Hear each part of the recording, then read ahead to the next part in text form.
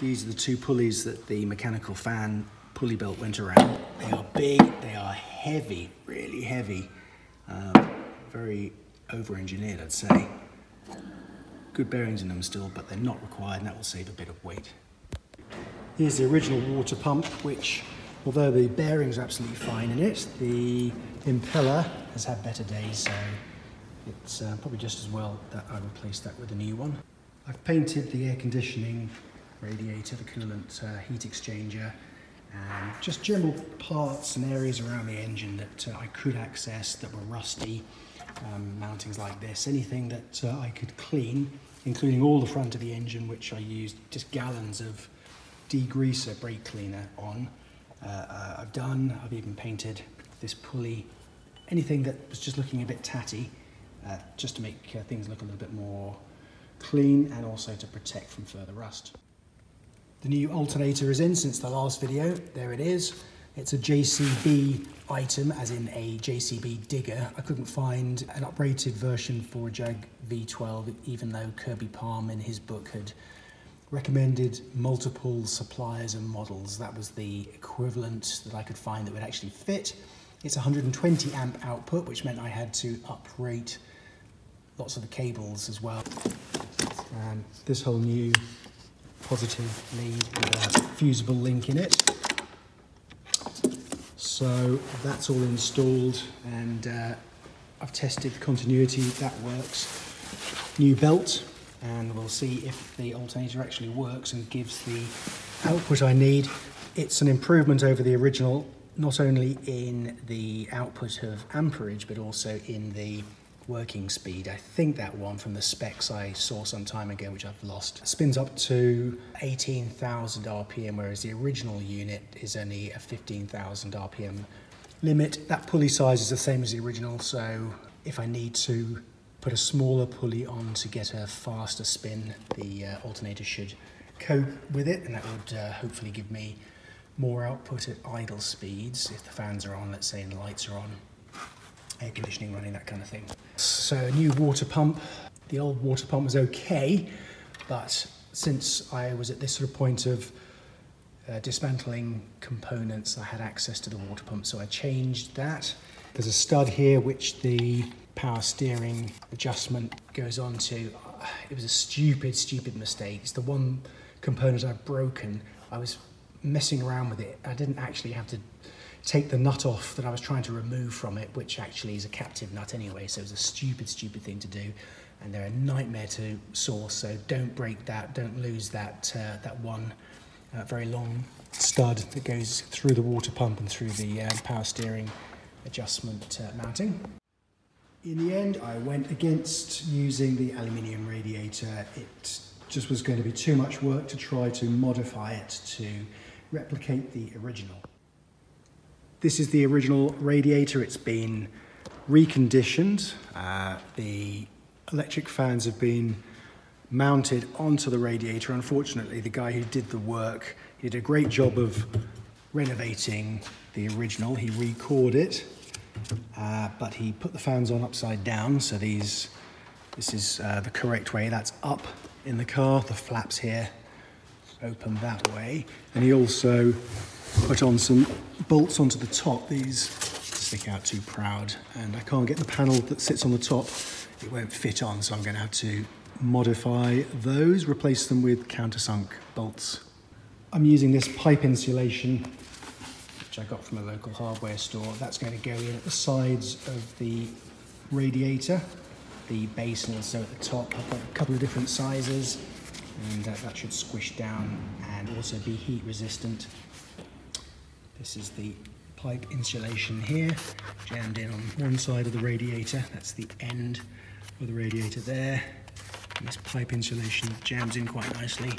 I don't think that's going to dislodge, but it should stop air from bypassing the radiator and going through the path of least resistance, which would mean the air will go through here, which is the air conditioning radiator, which is not yet in place. That will sit further back against here, this foam of the original radiator that's been refurbished.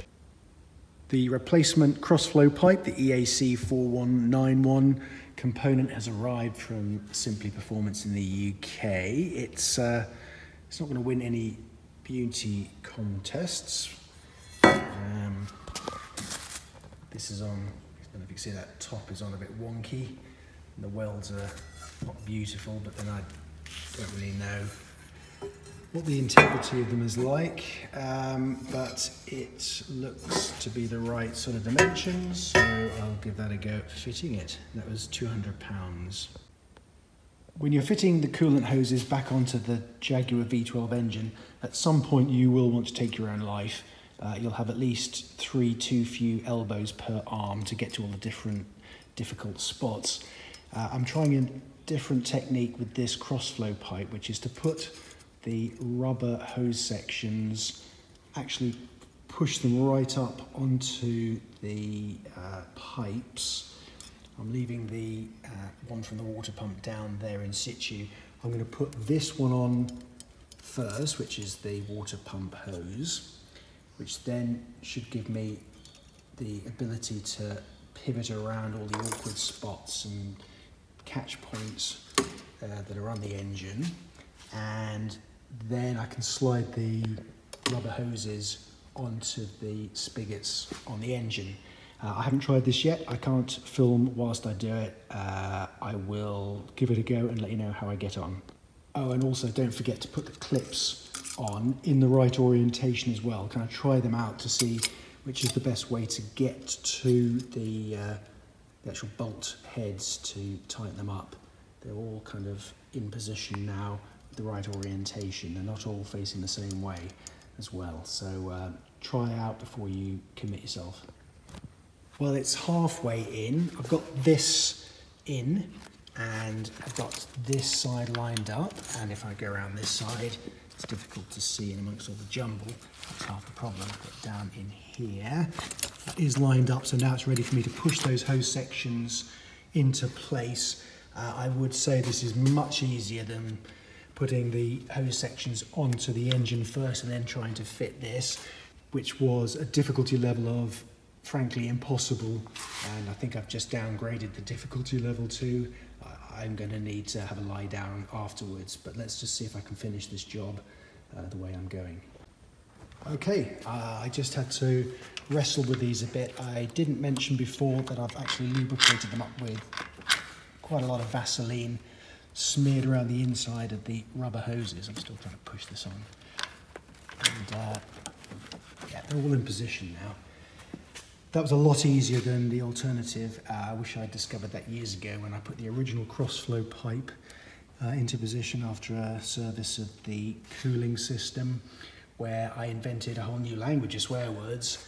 I think this is going to be all right. Still assessing this cross-flow pipe for fit. It actually does fit. It's a bit closer here. You can see how close it is here to the engine, I think, than normal, but that should mean it clears the belt which runs the water pump belt.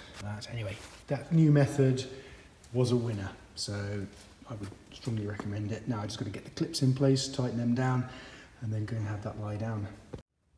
So this jumble of wires is the Davies Craig controller for the 2 fans. I'll just show you the 2 fans in situ. A bit dusty now. These are the upside down fans as installed by the restorer of the radiator. Anyway, the only advantage of having the fans in upside down is these connectors are at the top, easier for me to access when I was wiring this in. So the mess, the spaghetti here, is actually fairly straightforward when you break it down. This is a main power feed to the controller and to the fans. It then sends 12 volts through each of these fused wires to each of the fans. I've actually rigged up, see if I can find one of the connectors. There we go. That's the connector. 2 of those, 1 to each fan, and I've made this the primary fan because there's a bigger gap between the fan and the front of the engine for airflow. So this is the one that comes on first when instructed by this wire, which is part of the circuit for the air conditioning. When the compressor comes on, a signal would come to here, which would go to a relay, an original relay, and that would turn on the original fan that was here, is now gone. So that now still sends a signal when the air conditioning gets switched on. It sends a signal to this, which tells the new controller that we need to put on fan 1.